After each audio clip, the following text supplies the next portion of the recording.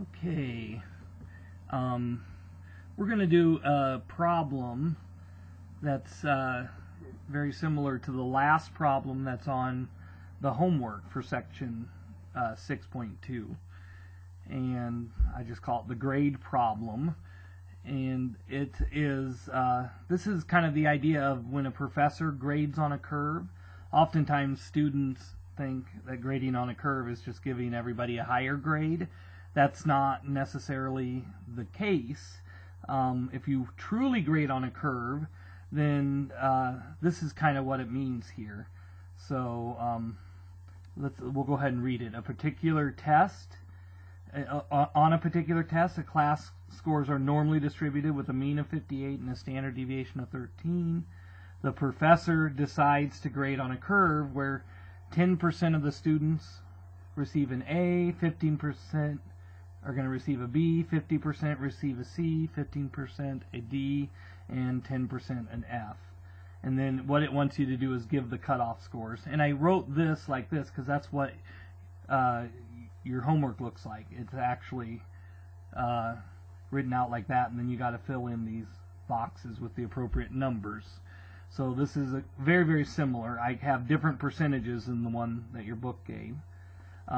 But here's the idea: is that this is a pretty low mean, and if the scores are normally distributed, and in real life they wouldn't have to be exactly normally distributed for you to grade on a curve. You could still use kind of a normal distribution to determine what the cutoffs are. But the idea here is they're kind of, it's kind of a shape like this, where if you have this normal distribution and the center, the center score is 58, then, they did kind of, center around that, and then the majority scored in the center, and as you went higher and higher or lower and lower, there were less and less students. And if it were centered around a different number, then maybe the test was a little too hard, and what you should do is give the top portion, the A's, the bottom portion, the B's, the middle portion, the C's, and so on. So that's the idea of grading on a curve. So here's kind of the idea that this 50%, this 50% get a C. This is like the middle 50%. So let me do what it would be approximately the middle 50%. Maybe, something like this. This 50%. These are the C's, right? And then it says, 50% got a B, 15% get a D. So those are the ones next to those, right? So these would be like this 15%. These would be the D's for that 15%. And this 15% up here, these would be the B's. And then this 10% here, those would be the A's, the top 10%, right? And then this 10% here, these would be the F's. Okay, so that's what it means to grade on a curve. And so what it wants to know is, okay, the A's, the A's are going to be between what two scores? And the B's are between what two scores? The C's, the D's, and the F's, so on. Okay, so that's the idea. So here's how to solve this. What I'm going to do here, I'm not going to worry about, well, I can do that. You have these X scores. I'll go ahead and do it kind of like I was doing it before, right? You have these X scores. These are the test scores. Okay, these are the test scores that give you each of these right here. So corresponding to each one of those is a Z-score.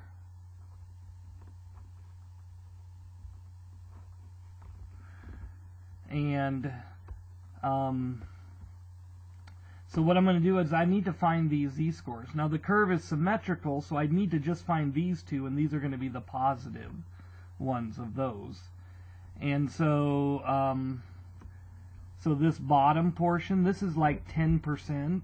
So I'm going to look up this. I'm going to look up 1.000. I'll look it up backwards on my table.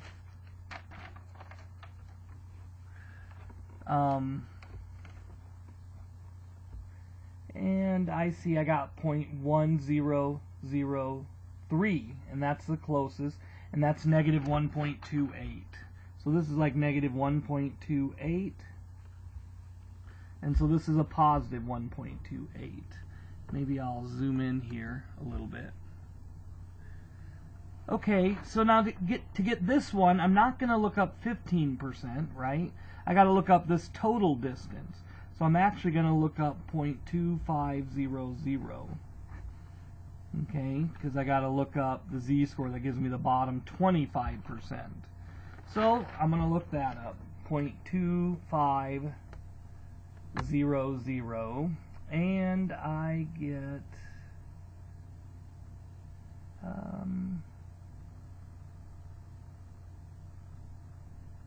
looks like here's 0.2514 and 0.2514.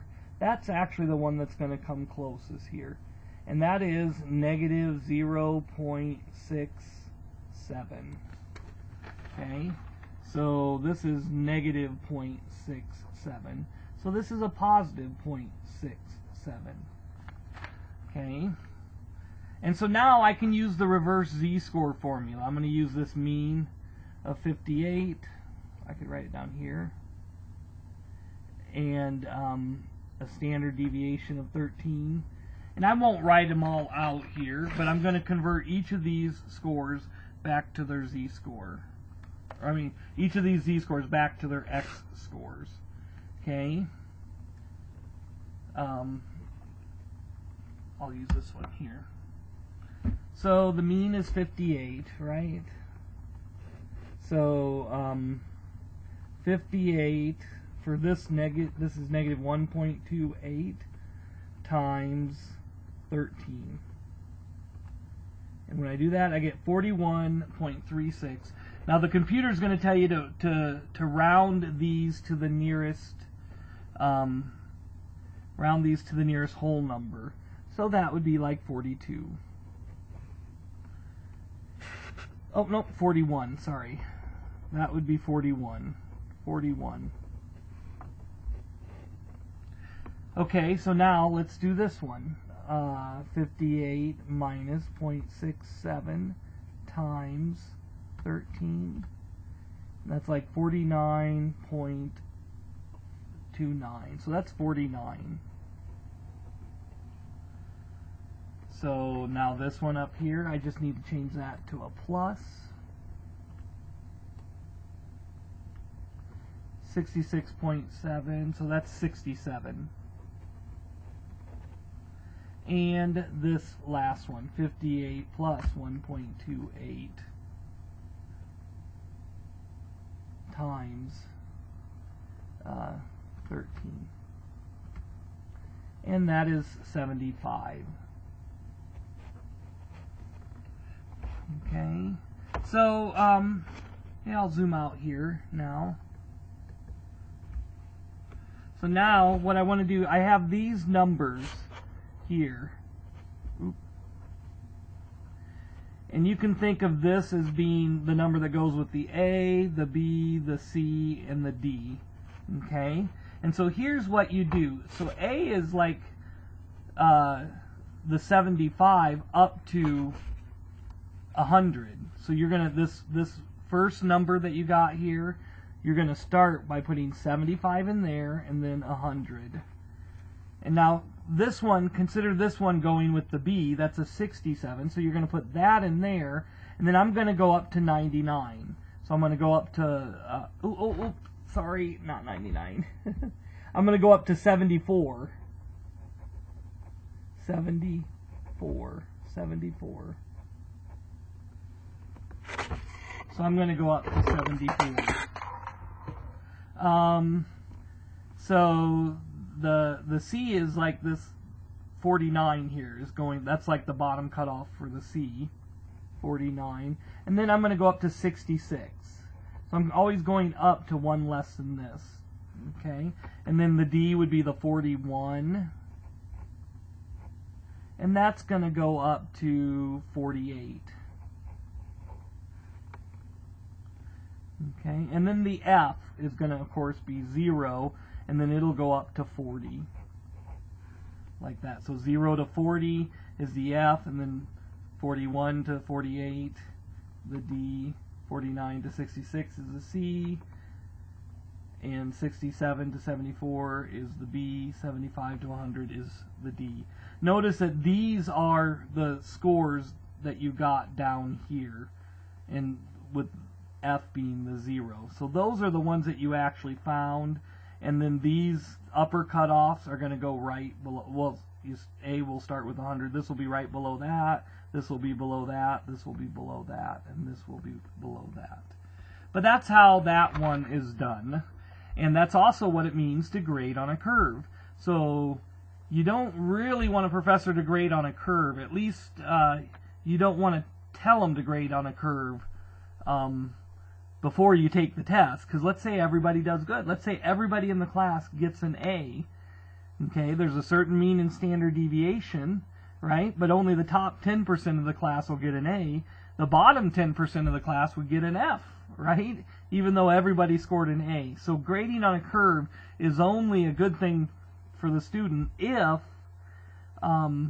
you get a really low mean, if the class scored a really low mean. So a teacher is being nice and assuming the test was maybe a little hard and giving the top portion of the students an A, even though they didn't necessarily get an A. And that's the idea. So some schools actually grade kind of competitively, where everything is on a curve, and the top, percentage of students are going to get an A, and the bottom percent are going to get an F, no matter what they score. And so that makes it a competitive grading system, which is can be very difficult, especially if everybody's really smart, right? Okay, so that is the grade problem there.